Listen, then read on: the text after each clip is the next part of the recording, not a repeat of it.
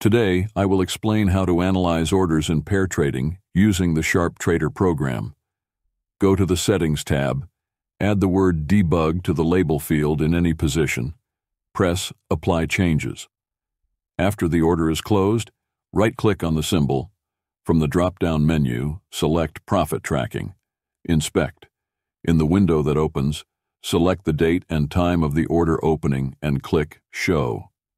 In the top window, you will see the total profit for the pair and can evaluate how much to set the stop loss and the minimum profit to achieve maximum profitability. The bottom window displays the Z-index value. I hope you find this feature useful. Please support our channel by subscribing and liking the video.